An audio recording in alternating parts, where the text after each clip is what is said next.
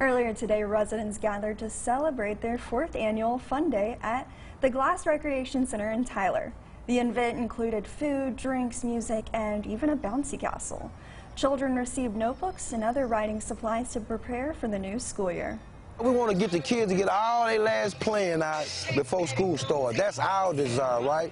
So when you go to school, it's business, right? We want to be able to compete with other states and other students. And we want to get our kids geared toward that. Man, just come on out and let Jesus bless you, man, and just enjoy the day with us and just have fun. Despite the pandemic, the event was not canceled last year. But this year, some families opted to wear a mask because of the rising COVID-19 numbers. Organizers hope the event will motivate students to perform well in school and pursue careers.